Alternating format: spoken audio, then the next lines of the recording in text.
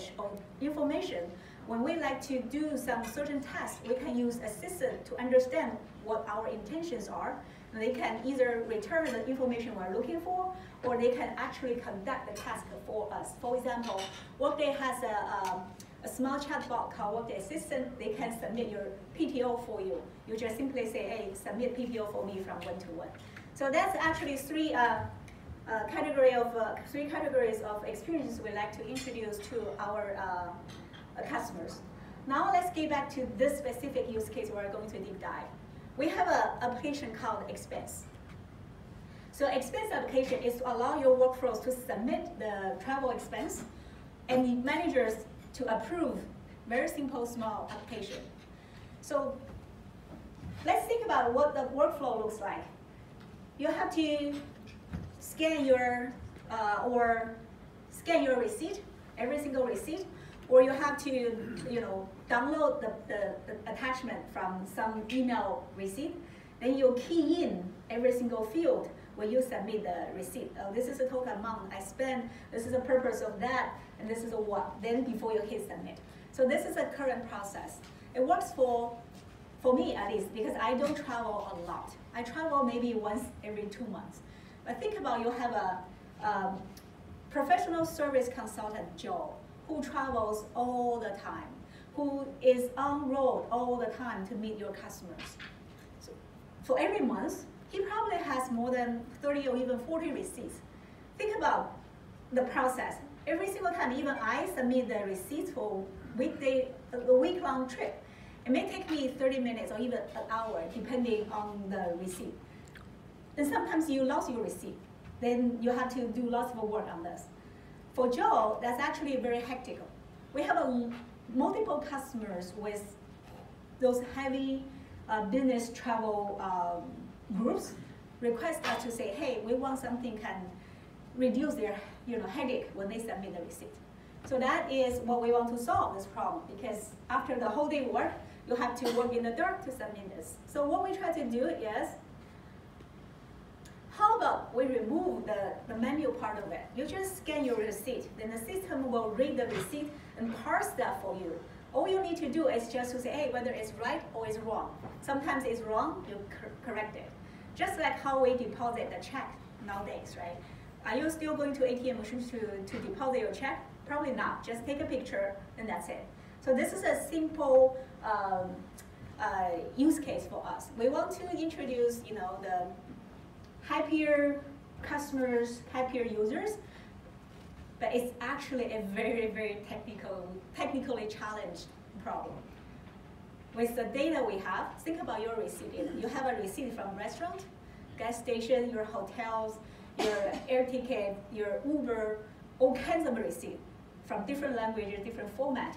Now how this machine can understand this? So this is actually a deep learning issue with tons of data, different type of data. So that's the solution we want to provide. Now let's go to the next step. After we understand the problem, I'd like to share how we explore the potential solutions, then how we implement and develop models. At the end, we like to share the experience and learning, how we deploy this capability. Keep in mind, Workday wants this product-driven machine learning approach. Then everything needs to be supported in production. Also think about it. We have customers with million workers. And how you scale that? Then the traffic actually for expense submission is not evenly distributed. We have every quarter end, you probably get emails say, hey, if you have a receipt or any cost you have to submit by end of Friday, and rest of the month maybe it's very light. How we manage those? So deployment with operational KPI is very critical during the deployment. So I'm going to share those three aspects. We start with solution exploration. So even before we decide to take this problem, we ask us why we're even going to do this. Is OCR solved the problem already? We have some free solutions in the market. We also have some paid solutions in the market. Why can't customers just use them? Why we have to be the one to develop this? As a product manager, do we have any product manager in the audience? Cool. Product managers never get enough resource to do enough. So we have to say why we prioritize this one instead of others. The short answer for us is yes, we have to do this. Because of the types of receipts, because the data volume we have, because of the accuracy requirement from enterprise customers, the existing vendors won't be able to meet it. In addition, we have to do intelligent parsing. We don't just detect the text and that's it. We can parse that for you directly to the application, right? So that's part of a consideration. We think, okay, we need to do this as a part of Workday. We evaluate some vendors from marketplace. Some vendors, the solutions from some vendors are the combination of human plus machine. Accuracy may sound high, but due to the privacy constraint or the real-time experience, right? You don't want to wait 24-hour SEO SLA, and you don't want human who you don't know who they are to actually look at your receipt. Some receipts, they do have a PII data, like your, most likely your hotel receipt will have your email address. It may have your phone number. So it's not allowed at the enterprise level to have those processed into the solution. So, okay, we're going to do that, then how? Which deep learning framework we should choose? How we develop our models that can be leveraged or reused. So that's the last part. What can be extended? We don't want to build one-time-off solution that only solve this expense solution. So we are collecting other use cases. For example, can we use the similar models to do resume parsing, for example? Can we do invoice scanning and parsing? Can we do student transcript parsing? Some people even ask us, hey, for me to subscribe sick leave on that day, I have to submit my doctor's notes. Can you do that for me, right? So we have to have a set of use cases that can leverage, if not totally reuse some of the models. So that's how we decide this is a solution we're going to do, and we're going to do we're going to develop a solution that can be extensible for other use cases as well. It's not surprising deep learning outperform traditional models or even simple neural networks because the amount of data available for us. So for our customers, we believe after we introduce this capability, we'll get tons of data to refine the model. So we believe that deep learning is the one we want to leverage. However, we need to decide which deep learning framework we're going to use. So this is what we do before we make any decisions. So there are a set of vendors in market today can provide this deep learning framework from Google, Facebook, Amazon, and Baidu and other vendors. So how we evaluate them to find the one that most relevant to us. So those are the metrics we actually look at it. I didn't list all the details with numbers because I try not to confuse or misleading people because we do specific testing that's specifically for us. For example, Workday has native Scala stack, so we need to find one who support it. We have a clear mind to support this as a product. So research purposed framework doesn't fit our requirement. We care about performance, how fast the training environment can be, right? We cannot wait for a couple of days just for machine to run before we get to the next iteration. We also care enterprise level support. Community is great, you get all the ideas, but whenever issues happen, we need someone, some vendor can support us with enterprise grade. With all those considerations, this is the one we chose. We chose MXNet because the faster training turnaround time is almost 50% faster than some other vendor. And the flexibility, so it provides us the flexibility, such as we don't have to extract the input and value into the graph before we use it. So development and exploration flexibility is also a key for us.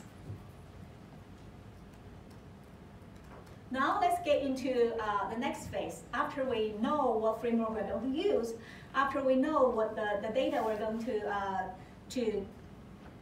have get into this deep learning framework, the next step will be what models we're going to build, how we build this model. If this is deep learning, how many networks will be required? So this is what we do. Giving any receipt, think about it. For the machine, for the machine needs to first of all identify each box for every single text or string or symbol. Then it has to read it. Then it has to parse it. So there's a string network in natural. Later on, if we add another capability saying, hey, we're not just parsing it. Before we parse it, we can categorize your cost. This is a hotel cost or this is a transportation cost. When we add another network on top of the three already, right? So we have three networks in this deep learning model. Because we choose supervised deep learning model, we have to build the ground truth. How do we know the machine learning is doing right or wrong? How we can make sure whatever we think we improved, is actually improving from the machine learning perspective. So we have to have annotation, human in the loop, who actually look at the data and tell you the ground truth. Now at the end, because we have such high enterprise accuracy performance requirement, how can we further improve our model performance? By ensemble the models. So those are three big blocks we're considering while we are developing this product. First, that box detection.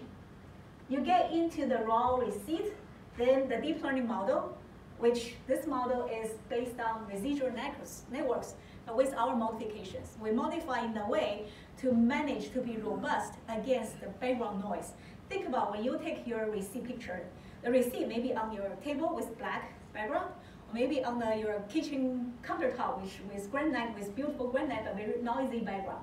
So this model needs to be very robust against a very noisy background. So we have our own modification on the original residual networks. So we filed a patent for that. The outcome is to find the location of each text or string or symbol, right? You need to tell me where is the center and your coordinates, of course, with confidence level. So this is what the first network will return, right? Array of boxes and the location of those, coordinate of those boxes. Then the next step will be, after we box all of those texts, we need to recognize what they are. Is it total, or this is a restaurant name or hotel name? What each text or symbol or digit in each box. So this is what second network does. It takes the boxed receipt as an input, then return all the text string that attach to all of those, right? So this is another deep learning model based on residual network. Again, because we changed some of those because of modification, we can do much faster job than just regular residual network. So we filed a patent for that. So you can see the output, just all the text, all the string. Then we are going to the third network. We detected boxes, we read the string. Now it's time for us to decide which snippet of text are relevant to your expense. We don't submit all the strings, all the text into your expense report. We just submit some of those. Basically, fundamentally, minimum is a total amount. It's a merchant name, it's a date, right? It's currency. So we have to find those from all those texts within those boxes and parse them into the application. So this piece actually is, it's not the deep learning model, it can be rule-based depending on different applications. If rule-based solve the problem, you don't really need to get into machine learning model. So this one is just the rule-based plus some of machine learning. So we generate a map. Okay, this is the value, this is a string, then we pass them to the application.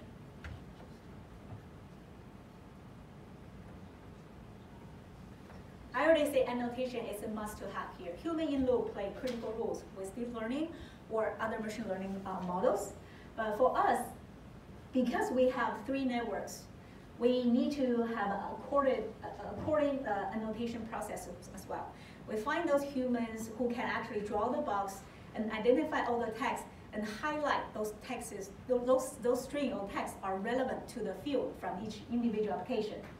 So there are a set of vendors available today to do annotation. So we do our own due diligence again to identify which one we're going to be partnering with. So we particularly look for the platform capability here. We have some vendors purely driven by human. We think we need the platform with some kind of intelligence can scale our human-in-the-loop operation. We also focus on the worker, right? Where are those workers? Who are those workers? We won't be able to work with some vendor who has offshore workforce. We just privacy and security. So privacy and security plays critical role when we choose annotation vendor. And also the quality assurance. How can we know the annotated data is correct? We use them as a ground truth, but we have to make sure the ground truth actually is the truth. So we do that, rely on their internal quality assurance policy, how they manage there before they hand in the work to us.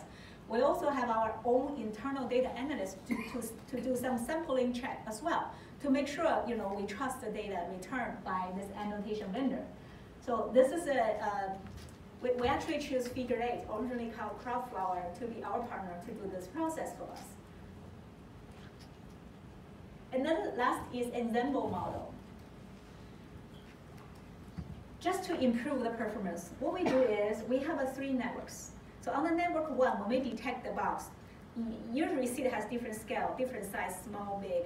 How we find different models to optimize all the receipt. 3 models may be optimized for different sizes or scales, but we have 3 of those. Then during the reading, right, we have characters, we have symbols, we have digit.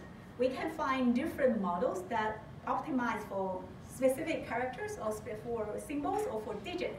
So we have those 5 readers together. So when we come up with this multiple value before we parse it, so we choose the majority vote approach. What are the most likely be the value we can parse? So that's how we come up with 3 networks plus 5 networks, total 15 networks, 3 times 5, before we parse the value to our applications. So this is how we improve the performance of the model. So last piece. So after we get models ready, we get performance meet our requirement.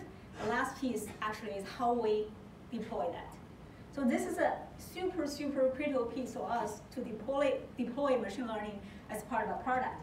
The number 1 question is, what should we deploy model? So this is actually very enterprise specific. For any consumer product today, you don't need to even consider per tenant model deployment. So it's just global model. You have one model that all your customers will share that one model. But most of use cases in Workday or in other enterprise solution providers as well, there are per tenant models. For example, lots of HR use cases we deploy as a per tenant for multiple reasons. Of course, there's no data sharing, there's no anything shared between tenant for privacy and security concern. There's also different feature. The feature engineering is slightly different per tenant. So we have a solution called retention risk to classify and predict the risk level of your organizations and your employees. So with that, we are not just deploying the per tenant model. We deployed multiple models per tenant model because we can analyze your organizations with different retention risk factors. For example, your engineer leaves your company compared to your salesperson leaves your company. Their reasons might be very different. So the feature set is very different. So it's not just one global model that applies for all, one model within a tenant, or multiple model within a tenant. So for us, we need to decide, are we going to deploy this as a per tenant model? Every tenant will get this model. Or is global model actually working for this one? It does, right? All the receipt types in Workday system we know. That's another benefit of Workday because we host all the data from all the customers. As long as we can train that data, we know this is an old data set, very specific data set we manage. So this is one criteria for us saying, we're confident we can do a global model that meets everybody's requirement. And we don't need to share this data back to our customers. So when the model is deployed, your users use that. When users detect the value didn't meet the original value, in other words, the value is not accurate, they modify it. But what we take is, we only take the value is modified, but we don't take what has been modified from the model. So we don't really capture any data from the tenant to our training environment. We just gather the feedback, whether it's right or wrong. Because we believe we have enough data for us to reiterate, retrain, we really don't need to capture that. But we need to work with individual customer. If they're willing to let us know, it will be great. But today is one global model. If we improve this based on specific customer data, all customers will get benefit. All customers will get the improvement. So this is critical because Workday is actually a global company. We support multiple locales. So for this one, we primarily train the model for English, for English locale. Model itself supports different languages, but we cannot claim that until we validate that with the real data. So if we get the data from certain country, we validate that, all other countries within the same region can utilize that model. So we don't have to retrain, use their data within their tenant. So that's the reason we choose global model. Then the next step will be, okay, we choose global model. Should we use GPU or should we use CPU? Because when we had this deep learning training framework, we chose MXNet with GPU. Should we do that with this? The GPU is much more faster. You got simultaneous response. Is that necessary? And Workday data center, be very transparent. We don't have a GPU yet. If we decide to deploy with GPU, so we have to do lots of infrastructure work. So we did some study what typical user workflow is for those heavy travelers like Joe, your professional service consultant. They typically take the picture of your seat and submit it. But they don't really do one picture, then check the value, submit, then another picture, right? What they do is they typically do, okay, one picture, two pictures, let's say 5 pictures. They all upload it. Then they check one by one. By this scenario, when you upload your 5th receipt, your first receipt result is already coming back within a minute. So it's adequate. It's not instant, but it's adequate. It's enough for users. So we don't have to choose GPU as a deployment requirement. By enable this in our current data center with CPU, there's no extra charge for customers. You can just use it, right? So that's how we choose that. Then lastly is, as a part of a product, as a part of the operation, we have to come up with those KPIs. How we measure those? How we measure your customer adoptions? How we measure what's the right KPI for us to measure? So I'm going to share some of those KPIs with you. The feature was introduced this March. So it's 5 months already since we first introduced this. So we have 53 customers who about 2%, I guess, more than 2% customers enabled this.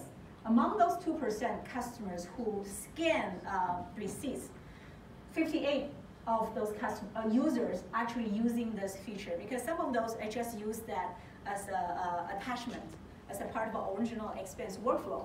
But those how we can see, this is how customer adopt this feature.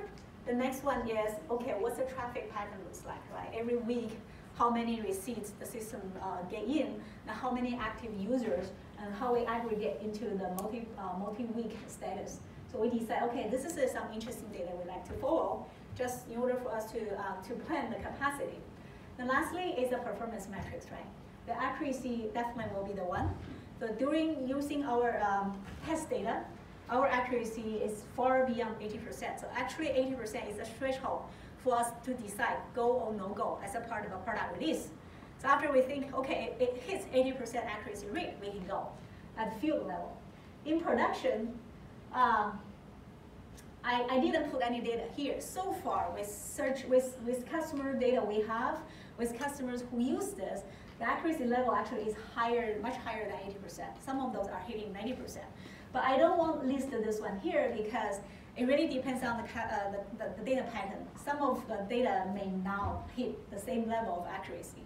So that triggers another question. So when we communicate the machine learning solutions with our customers, what's the right message we should send? Can we just simply say, hey, our solution hit 80% accuracy rate? We can't, because we never know what kind of data we get from their data set, right? So we always say, if your data is similar to what the data we have used for test validation, this is the accuracy level you will get. So this is the accuracy. And another one is just average, time to take to perform. So we did a very interesting testing here. We have tested with Workday Data Center. Again, it's within a minute you will get response back. By the way, today many vendors SLA window actually is 24 hours. So we get it back into a minute. If you run these models on your Mac, actually it takes you 8 seconds. It's not like, okay, our data center is slow. It's for those of you who are familiar with Workday, Workday's data center is optimized for memory operation. It's not optimized for computing. So your Mac actually is not optimized for memory but operation, but it's maximized for computing. So that's why you can see the difference between the testing. But we think within a minute totally meet our SLA. Yeah, the comparison for this.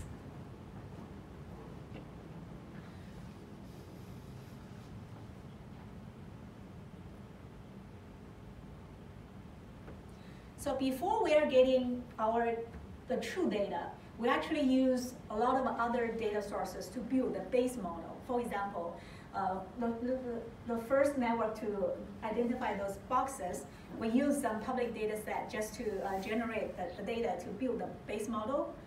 Then we can improve based on that. So this is one way we're doing this.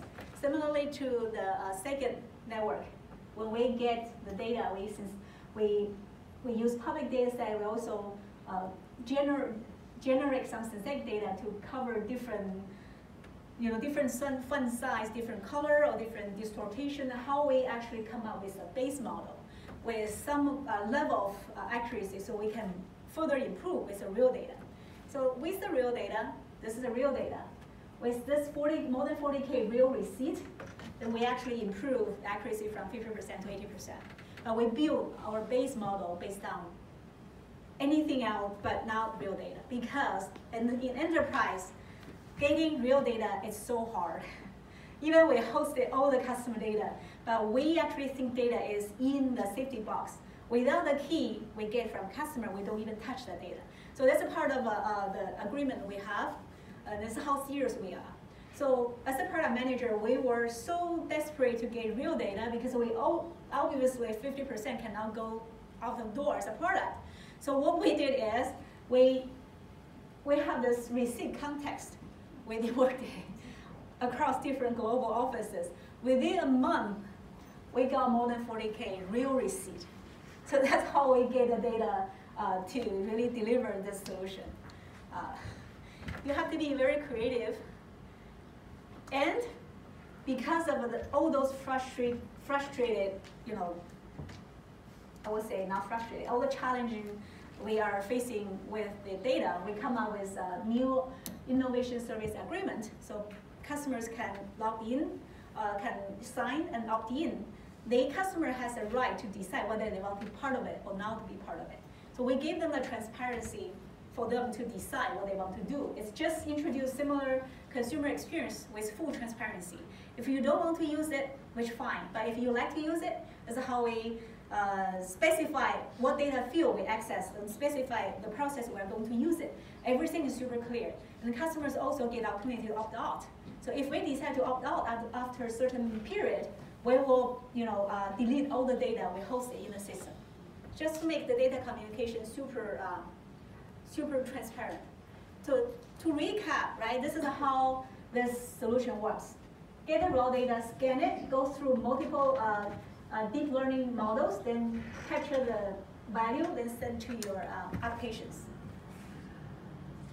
Okay, this feature is just within Workday Experience application. So our goal is to enable machine learning intelligence across all applications. So we deliver machine learning as a part of application experience, but we don't deliver machine learning as a part of a technology platform, or you can use our algorithm or models to run your own data. We embedded them into the applications. So the next 2 pages are some of machine learning capabilities already available now, and some of those we are working on across HRs, across financials. Then I will leave the last minute for maybe 1 or 2 questions. We are almost 1 minute away. We can try very quick question, very quick answer. Go ahead.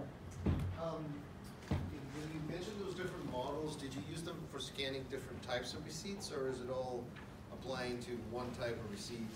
All kinds of receipts. You can think about your receipt from your restaurant, from your hotel, from your Uber, all kinds of receipts. That's exactly the reason why we need more, different ensemble mode to support more. Do you feel that one is going to be better at scanning certain types, like than how do you pick and choose? That's a good question, because based on the data we have, right, we have a slightly different model we test out. We find, okay, this model works better for this kind of receipt, and different model works better for different one. So we have those multiple models running simultaneously. Then when we get the data, we have this majority vote policy. Okay, if 60% of models thinks, okay, this is the right one, we'll take this one. Yeah. Good job. Excellent, excellent presentation. I know you are doing so many other things, not only this.